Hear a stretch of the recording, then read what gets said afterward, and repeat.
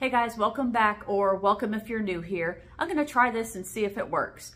Hit subscribe, hit the bell, like, comment, sub, share, do all that stuff. Okay, on with the video. So if you guys have been paying attention to the whole railway worker strike thing, you know that the agreement that they came to was tentative. I'm not going to try to fearmonger or anything here, but it's exactly that, it's tentative. Apparently, there's 10 or 12 unions that are a part of this possible strike, and only a couple of them have actually agreed to this, and a few of them are coming out saying there is no agreement, there never was an agreement, and this is some kind of possibly PR stunt to keep somebody's ratings good right before a certain time of the year when people drop things in a box. But regardless of the results of the strike, deal or no deal, I'm going to keep on prepping the same as I always have. So I'm going to show you a little haul I did here. The reason for prepping is so that we don't have to go out and panic buy, so that we don't have to be one of those erratic shoppers going out, clearing the shelves, and putting ourselves in uncomfortable positions because we are not prepared and don't have what we need. So just continue prepping like you always have, and don't freak out. Hang tight and I'll show you my haul. Okay, so here is my grocery haul. Nothing crazy. I didn't go overboard and clear the shelves. I didn't rush out there and get a whole bunch of things because I'm just kind of adding to what I already have now and it feels good. Over here I just have a bunch of popcorn just for snacking. I did get some more Spam, the generic Great Value Spam, which I do enjoy. Hopefully I'll be doing some more recipes on how I make stuff with Spam. You can do just about anything that you would add ham to or chunks of chicken to. It's good with just about everything. It's not that hard to cook with it, to be honest. And it's $1.98 right now, and so I might as well stock up before it goes back up. Some saltine crackers for my son. He just loves these. I don't know why it's the most plain thing ever, but he loves them.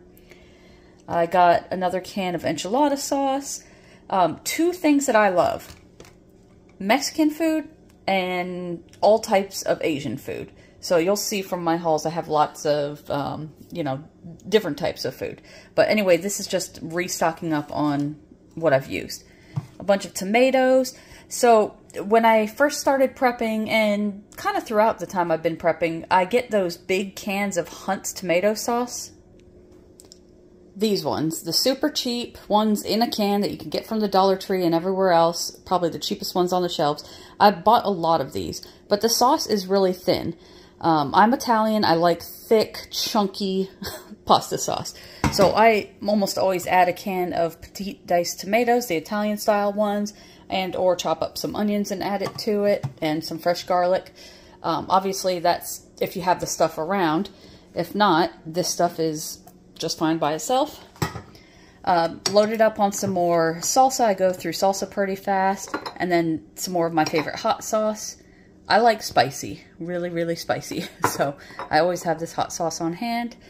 Liquid smoke. I don't know if you guys have ever used this, but I use this. I'll get a big old pork butt and put it in the crock pot. You don't even need to add any water. Just put a couple splashes, a couple squirts of this liquid smoke on it, and it comes out like awesome pulled pork. Or Kahlua pork is what we call it in Hawaii. And then I got some Thai-style sweet chili sauce, just kind of re-upping on all my condiments. And then I'm going to skip over this real quick. Got a couple more cans of tomato soup. It is about to be soup season. There's nothing better than some warm soup or some warm chili when it starts getting cold out, and I can't wait. I mean, you can eat soup any time of the year, but for some reason it tastes better when it's cold out. Speaking of soup, I did get 2 more of these Bear Creek cheddar potato soup mixes. I really thoroughly enjoyed that that prepper recipe that I did with the ham and the corn. I really, really liked it, and I kind of want to make that again and tweak it and try some different recipes. So got a couple more of those. And then back here, okay, so these are the small cans of butane that you can use for cooking with one of those camp stoves.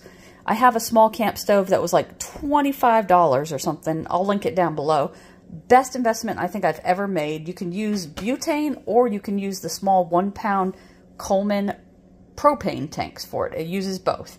But I was buying butane at Walmart for like $3, just about $3 a can. And one of you guys had commented probably over a year ago to go check out my Asian food store and see if they sell butane because it's much cheaper. So I got a 4-pack for $7.65. Way cheaper than anywhere else I've ever seen it. Way cheaper than online, Walmart, or anywhere else. So if you have one of those little gas stoves and you need to stock up on the cans of butane, look for an Asian food store locally.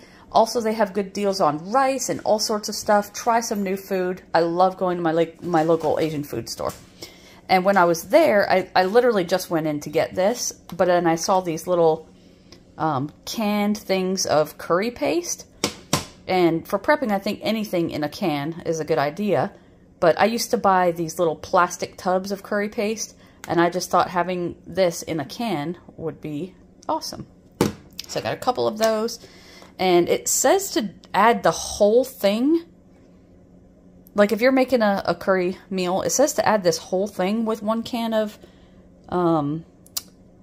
coconut milk, but I don't think I'd use this whole thing. That looks like a lot. I'd probably use half of it or a third of it.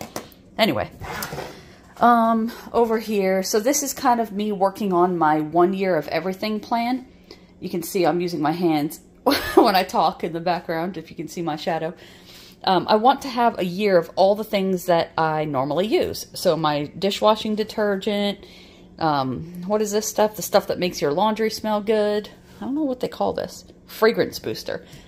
A whole bunch of plates. I got 400 plates. I go through those on a fairly regular basis, so I do want to have some. And they're good to have. If you have a water boil advisory, water issue, you know, the water's just not coming out of the pipes, you're not going to be able to wash dishes. So you're going to need your paper plates, plastic forks, you know, styrofoam bowls, that kind of thing. With everything going on, it might just be a good idea to go ahead and look at your normal everyday use items. Toilet paper, paper towels, paper plates, toothpaste, deodorant, soap, shampoo, conditioner, razors, shaving cream, all that stuff that you use on a normal basis, including any over-the-counter medications, vitamins, if you have contacts, maybe contact solution, all that stuff that you use, that you know you're going to use on a daily basis, go ahead and take a look at it and see how you're standing. See, you know, make sure that you have a 3-month supply or so, because it's a good idea to have that much on hand anyway. So go ahead and take a look around your house, take a look at the things besides your food to make sure you are up to par. Make sure you have a good supply of them in case things were to shut down, in case things weren't getting to the grocery store, or we had some kind of supply chain issue with this whole strike of the rail workers. Just kind of take a look at it and grab a couple extra things if you can afford to. Anyway, guys, keep calm and prep on, and I will see you in the next video.